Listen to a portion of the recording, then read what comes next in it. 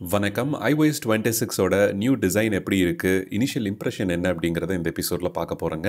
நேற்று நைட் நம்மளுக்கு நடந்து முடிஞ்ச WWDC கான்ஃபரன்ஸ்ல இந்த iOS 26ல என்னென்ன மாதிரி டிசைன் சேஞ்ச் எல்லாம் இன்ட்ரோடியூஸ் பண்ணியிருக்காங்கன்னு ஆப்பிள் காமிச்சிருந்தாங்க. ஸோ அதோட டெவலப்பர் பீட்டா 1 என்னோட iPhone 15 Pro Maxல நான் இன்ஸ்டால் பண்ணியிருக்கேன். பீட்டா 1 தாங்க, கண்டிப்பாக பக்ஸ் இருக்கும், ஆப்ஸ் கிராஷ் இருக்கும், network issues, over heating problem நானுமே எக்ஸ்பீரியன்ஸ் பண்ணினேன் விதின் ஃபியூ செகண்ட்ஸ் யூசேஜுக்கு. ஸோ எக்காரணத்தை கொண்டு உங்களோட ப்ரைமரி டிவைஸில் இன்ஸ்டால் பண்ணாதீங்க. நீங்கள் செகண்டரி டிவைஸ் அல்லது ஐபேட் மாதிரி வச்சுருக்கீங்கன்னா ட்ரை பண்ணி பார்க்கலாம். ஏதாவது ரோல் பேக் பண்ணி iOS 18க்கு திரும்பி போகணுன்னா கூட நம்ம பிரிக் ஆகிட்டு டேட்டாலாம் லாஸ் பண்ணுறதுக்கு சான்சஸ் ரொம்ப அதிகம். இது லாஸ்ட் இயர் iOS 18லேயே நடந்துச்சு. ஸோ எக்காரணத்தை கொண்டு உங்களோட ப்ரைமரி டிவைஸில் இன்ஸ்டால் பண்ண வேண்டாம். டேட்டா முக்கியமாக பேக்கப் எப்பொழுதுமே பீரியாடிக்கல் எடுத்துக்கங்க, அப்படி சப்போஸ் நீங்கள் ட்ரை பண்ணணும்னு நினச்சிங்கன்னா. ஆல்ரைட், இப்போது இந்த ஃபர்ஸ்ட் டார்க் மோடில் நான் செட் பண்ணியிருந்ததில் என்னோட டிஃபால்ட் வால்பேப்பர்லேயே பார்த்தீங்கன்னா iOS 18லேயே ஒரு சில சேஞ்சஸ் மட்டும் டிசைனில் வந்த மாதிரி உங்களுக்கு வந்து தெளிவாக தெரிஞ்சிருக்கும். கீபோர்டில் சில சேஞ்சஸ் எல்லாமே அந்த டிஸ்பிளேவோட கார்னர்ஸ்க்கு தகுந்த மாதிரி ஒரு ரவுண்டட் எட்ஜஸை வந்து கொஞ்சம் இன்க்ரீஸ்டு ரவுண்டட் எட்ஜஸை ஆப்பிள் வந்து அடாப்ட் பண்ணியிருக்காங்க. ஹோம் ஸ்க்ரீன் எடிட் பண்ணும்போது தான் நம்மளுக்கு இந்த iOS 26ஓட அந்த லிக்விட் கிளாஸ் எஃபெக்டை வந்து பார்க்க ஆரம்பிக்க முடியும். ஸோ மேலே இருக்கக்கூடிய அந்த மைனஸ் ஒவ்வொரு ஐக்கானுக்கு மேலே நீங்கள் ஆப்பை ரிமூவ் பண்ணணும், டெலீட் பண்ணணும், அதுக்குண்டான எஃபெக்ட்லேருந்து கஸ்டமைஸ் ஹோம் ஸ்க்ரீன் கொடுத்தீங்கன்னா உங்களுக்கு கிளியர் எஃபெக்ட் அப்படின்னு சொல்லிட்டு செப்பரேட்டாக அந்த தேர்ட் ஒன் இருக்குது பார்த்தீங்களா, அதுதான் அந்த லிக்விட் கிளாஸ் எஃபெக்ட்னு ஆப்பிள் நேற்று டெமான்ஸ்ட்ரேட் பண்ணது. டிஃபால்ட்டாக டார்க் மோட் வந்து எனக்கு பர்சனலாக பிடிச்சிருக்கு யூஸ் பண்ணுறதுக்கு. இந்த லிக்விட் கிளாஸ் எஃபெக்ட் கண்டிப்பாக ரீடபிலிட்டி பிரச்சனை வரும்னு எனக்கு தோணுதுங்க. அதாவது நம்ம பிரைட் வால்பேப்பர்ஸ் யூஸ் பண்ணுறோம் அப்படிங்கும்போது டெக்ஸ்ட்டை அந்தளவுக்கு கன்வீனியண்ட்டாக படிக்க முடியாதோ அப்படின்னு தோணுது. இதுக்குண்டான சேஞ்சஸை ஆப்பிள் அப்கமிங் பீட்டாஸில் பண்ணுவாங்க அப்படின்னு நான் நினைக்கிறேன். ரீடபிலிட்டி ஃபோக்கஸ்டான சில இம்ப்ரூவ்மெண்ட்ஸை பண்ணினா தான் இந்த கிளியர் கிளாஸ் எஃபெக்டை நிறைய பேர் பயன்படுத்த ஆரம்பிப்பாங்க. அதர்வைஸ் பெரும்பாலான யூசர்ஸ் டார்க் மோட் அல்லது லைட் மோட்னு சொல்லி ஸ்விட்ச் பண்ணிடுவாங்க அப்படின்னு எனக்கு தோணுது. ஸோ அக்ராஸ் த சிஸ்டம் வந்து இவங்க இந்த லிக்விட் கிளாஸ் எஃபெக்டை வந்து அடாப்ட் பண்ணியிருக்காங்க. நம்மளுக்கு விண்டோஸ் ஆரோ தீம் தான் ஒரு சிலருக்கு பார்த்தீங்கன்னா ட்விட்டரில் எல்லாத்துலேயும் மென்ஷன் பண்ணியிருந்தாங்க. ஒன்ஸ் அகைன் இது கம்பேக் கொடுத்த மாதிரி இருக்குது அப்படின்னு. அஃப்கோர்ஸ் நம்மளுக்கு ஓல்டர் டெக்னாலஜிஸை எடுத்து நல்லா ஃபைன் டியூன் பண்ணி நம்மளுக்கு இன்ட்ரடியூஸ் பண்ணுறது வந்து எல்லா கம்பெனிஸும் நடந்துட்டு தான் பண்ணிட்டு தான் இருக்காங்க. அந்த டைமில் விண்டோஸ் ஆரோ தீம்லாம் வந்தது, அந்த விண்டோஸ் 7, 8ல் அடாப்ட் பண்ண அந்த எஃபெக்ட்லாம் பார்த்தீங்கன்னா அப்போ இருந்த ஹார்ட்வேருக்கு ரொம்பவே ப்ரெஷர் கொடுக்குற மாதிரி தான் இருந்தது. ஈவன் இப்பயுமே என்னால் ஹீட்டிங் வந்து நல்லா நோட்டீஸ் பண்ண முடிஞ்சிச்சு. அது இந்த CPU அண்ட் GPU ரெண்டுமே இந்த கிராஃபிக்ஸ் அண்ட் அனிமேஷன் ப்ராசஸிங் எடுத்துக்கக்கூடிய ப்ரெஷர்னாலையா இல்லை பேக்ரவுண்டில் நடக்கக்கூடிய ப்ராசஸிங், பிகாஸ் இப்போ தான் ஒரு மேஜர் iOS அப்டேட்டை நம்ம இன்ஸ்டால் பண்ணியிருக்கோம் டிவைஸில். அதனால நம்மளுக்கு கண்டிப்பாக ஹீட்டிங் இஷ்யூஸ் இருக்கவும் சான்சஸ் இருக்குது. ஒரு 3 to 4 days அப்சர்வ் பண்ணிவிட்டு நான் சொல்கிறேன் எப்படி இருக்குது அப்படிங்கிறது ஃபர்ஸ்ட் பீட்டா. இந்த கிளியர் கிளாஸ் எஃபெக்ட் பார்த்தீங்கன்னா நம்மளுக்கு டார்க்கர் வால்பேப்பர்ஸில் ஓரளவுக்கு ரீடபிலிட்டி பெட்டராக இருக்குங்க. லாக் ஸ்க்ரீன்லாம் பார்த்தீங்கன்னா உங்களுக்கு அந்த வால்பேப்பர் பிரைட்டாக இருக்கும்போது கொஞ்சம் டிஃபிகல்ட்டாக தான் இருக்கும் படிக்கிறதுக்கு. அண்ட் லைட்டாக அந்த ஒரு ஸ்டட்டர் ஆகிறது நீங்கள் பார்த்துருந்துருப்பீங்க.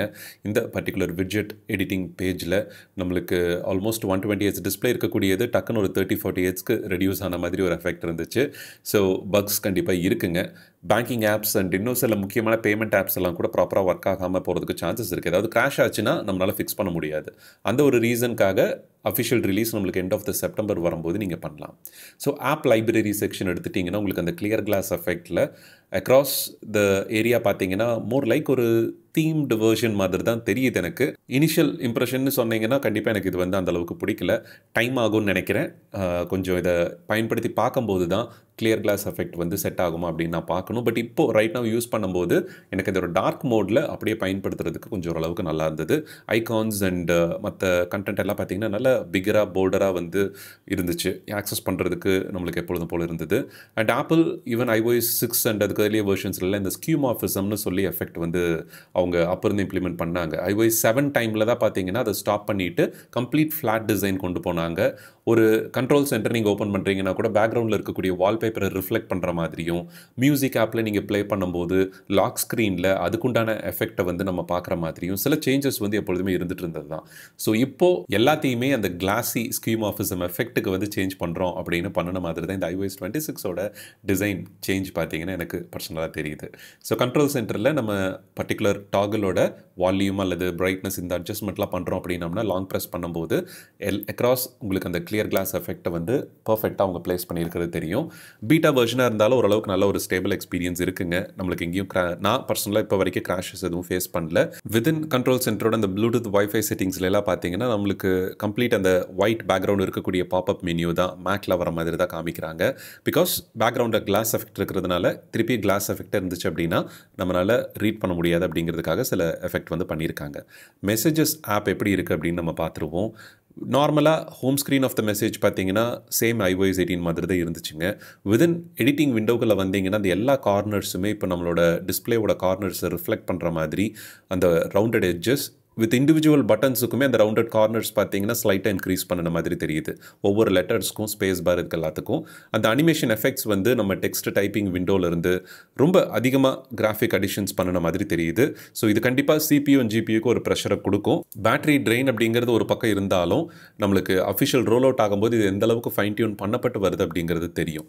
ஓவர் ஹீட்டிங் அப்படிங்கிறத இப்போ நான் பர்சனலாக நோட்டீஸ் பண்ணினது எல்லாமே இந்த அனிமேஷன் எஃபெக்ட்ஸ்னாலையும் நம்ம புதுசாக இன்ஸ்டால் பண்ணதுனால பேக்ரவுண்டில் நிறைய ப்ராசஸிங் போயிட்டு இருக்குங்கிறதுனாலே ஒரு முக்கியமான ரீசனாக இருக்கலாம்.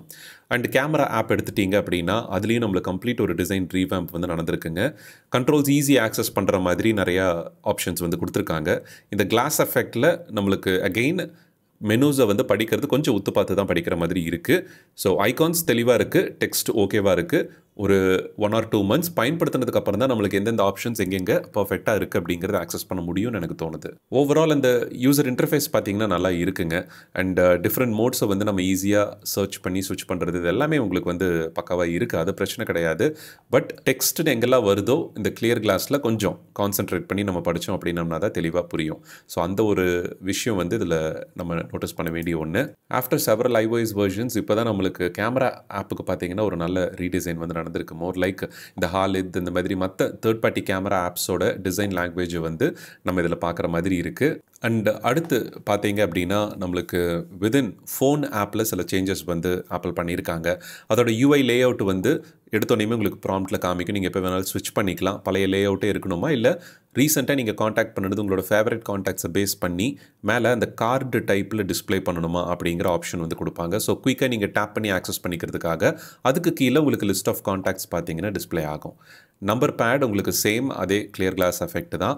அண்ட் அதுக்கப்புறம் சர்ச் ஆப்ஷன் போகிறீங்க அப்படின்னாலும் உங்களுக்கு குயிக்காக ரீசெண்ட் காண்டாக்ட்ஸ், மிஸ்டு கால்ஸ் இதெல்லாத்தையும் பேஸ் பண்ணி நீங்கள் குயிக் கால் பண்ணுறதுக்கும் இல்லை நம்பர் ஏதாவது சர்ச் பண்ணி நீங்கள் பண்ணுறதுக்கும் ஆப்ஷன் பார்த்தீங்கன்னா உங்களுக்கு தெளிவாக இருக்கும். அண்ட் அஃப்கோர்ஸ் நீங்கள் ஸ்பாட்லைட்டில் இருந்துகிட்டே நம்பர் சர்ச் பண்ணி கால் பண்ணுறது எல்லாமே பாசிபிள் தான் ப்ரீவியஸ் iOS வெர்ஷன்லேருந்தே. iOS 18 இந்த ஃபோட்டோஸ் ஆப்பை தான் பார்த்தீங்கன்னா ஆப்பிள் ரொம்பவே டிஸ்டர்ப் பண்ணியிருந்தாங்க.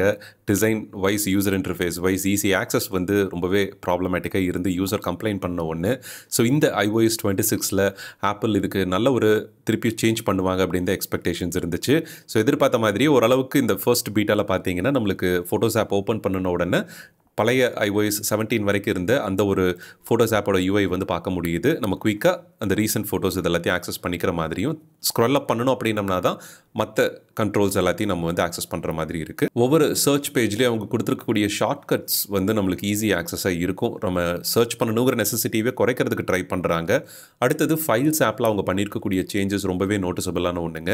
ஐஃபோனை விட ஐபேடுக்கு இது ரொம்ப யூஸ்ஃபுல்லாக இருக்கும். பட் ஐஃபோன்லேயும் நம்மளுக்கு அதுக்கு உண்டான சில யூஸ்ஃபுல்லான ஃபீச்சர்ஸ் மேக்கில் என்னென்ன இருக்கோ அந்த சில ஃபீச்சர்ஸையும் வந்து கொடுத்துருக்காங்க. ஒரு ஃபைல் எடுக்கிறீங்க அப்படின்னா அதை லாங் ப்ரெஸ் பண்ணும்போது வரக்கூடிய பாப்அப் மெனு, ஃபர்தர் அதுக்குண்டான குயிக் ஆக்ஷன்ஸ் மெனு, இந்த மாதிரி நீங்கள் ஃபோட்டோவை கன்வெர்ட் பண்ணுறது, பிடிஎஃபாக சேஞ்ச் பண்ணுறது, இந்த மாதிரி எல்லாத்தையுமே இப்போ நீங்கள் ஈஸியாக வந்து பண்ணிக்க முடியும். ப்ரீவியஸாக பார்த்தீங்கன்னா ஒரு ஃபோல்டர் க்ரியேட் பண்ணி அதை பல்க் ட்ரான்ஸ்ஃபர் பண்ணி இந்த மாதிரி விஷயங்கள்லாம் பண்ணிகிட்டு இருந்தோம். இப்போ எல்லாமே ஷார்ட்கட்ஸ் வந்து நம்மளுக்கு ஃப்ரண்ட்டில் ப்ளேஸ் பண்ணியிருக்காங்க. நல்ல ஒரு ஃபைன் டியூனிங் அக்ராஸ் அந்த UI பார்த்தீங்கன்னா விதின் ஃபைல்ஸ் ஆப்பில் நடந்திருக்கு. ஷார்ட்கட்ஸ் ஆப்பில் நம்மளுக்கு அந்த பாட்டம் மெனு ட்ராயரை தவிர மற்றபடி பெரிய சேஞ்சஸ் எதுவும் பண்ண கிடையாதுங்க. ஆனால் ஷார்ட்கட்ஸை மற்ற ஆப்ஸில் நம்ம கிரியேட் அண்ட் இன்டகிரேட் பண்ணுறதுக்கு உண்டான ஆப்ஷன்ஸ் ஆப்பிள் பண்ணியிருக்கிறதா சொல்லியிருக்காங்க. ஸோ அதை கொஞ்சம் லேட்டராக நம்ம எக்ஸ்ப்ளோர் பண்ணி செப்பரேட் வீடியோ தேவைப்பட்டுச்சுன்னா அதுக்கு கொண்டு வரலாம். ஸோ இந்த லாக் ஸ்க்ரீன் உங்களுக்கு எப்படி தோணுதுன்னு சொல்லிட்டு கமெண்ட்ஸில் சொல்லுங்கள். இந்த கிளாசி எஃபெக்ட், லிக்விட் கிளாஸ் எஃபெக்ட்னு ஆப்பிள் சொல்லக்கூடியது ரீடபிலிட்டியில் அஃபெக்ட் பண்ணுமா இல்லை உங்களுக்கு பிடிச்சிருக்கா அப்படிங்கிறதையும் நீங்கள் கமெண்ட்ஸில் ஷேர் பண்ணுங்கள். iOS 26 அஃபிஷியல் ரிலீஸ் டேட் அப்படின்னு பார்க்கும்போது நம்மளுக்கு எண்ட் ஆஃப் த செப்டம்பர் தாங்க. அடுத்து iPhone 17 ரிலீஸ் பண்ணும்போது தான் ஆப்பிள் இது வந்து அஃபிஷியலாக ஸ்டேபிள் ரிலீஸ் கொடுப்பாங்க. இப்போது ரொம்ப ஹீட்டிங் இதெல்லாமே இருக்கிறது, ப்ராப்ளம் சொல்கிறதெல்லாம் ரொம்ப ஏர்லி டைம் தான். ஏன்னா இது பீட்டா 1 தான். கண்டிப்பாக நல்ல சேஞ்சஸ் வந்து அப்கமிங் பீட்டாஸில் நடக்கும். iOS 18 மாதிரி நம்மளுக்கு iOS 18 அஃபிஷியல் ரிலீஸ் ஆனதுக்கப்புறமுமே நிறைய பக்ஸ் இருந்துச்சு. பேட்டரி ட்ரெயின், ஓவர் ஹீட்டிங் இந்த இஷ்யூலாம் இருந்தது. 18.1 தான் ஓரளவுக்கு ஸ்டேபிளாக ஃபிக்ஸ் பண்ணி கொண்டு வந்தாங்க ஆஃப்டர் ரிலீஸ் 1 or 1.5 months அப்புறம். அந்த மாதிரி நடந்துடாமல் இந்த iOS 26 கண்டிப்பாக ஆப்பிள் ஒரு பெட்டர் ஃபைன் டியூன்ட் ஆப்ரேட்டிங் சிஸ்டமாக எண்ட் ஆஃப் த செப்டம்பரில் ரிலீஸ் பண்ணுவாங்க அப்படின்னு எதிர்பார்க்குறேன். ஃபர்தர் அடுத்தடுத்த பீட்டாவில் வரக்கூடிய சேஞ்சஸ், ஃபீச்சர்ஸ் அண்ட் இதோட இன்னும் கொஞ்சம் டீப்பர் லுக் வந்து அப்கமிங் எபிசோட்ஸில் நான் ஷேர் பண்ணுறேன். இந்த தகவல் பயனுள்ளதாக இருந்திருக்கும் அப்படின்னு நினைக்கிறேன். நன்றி, வணக்கம்.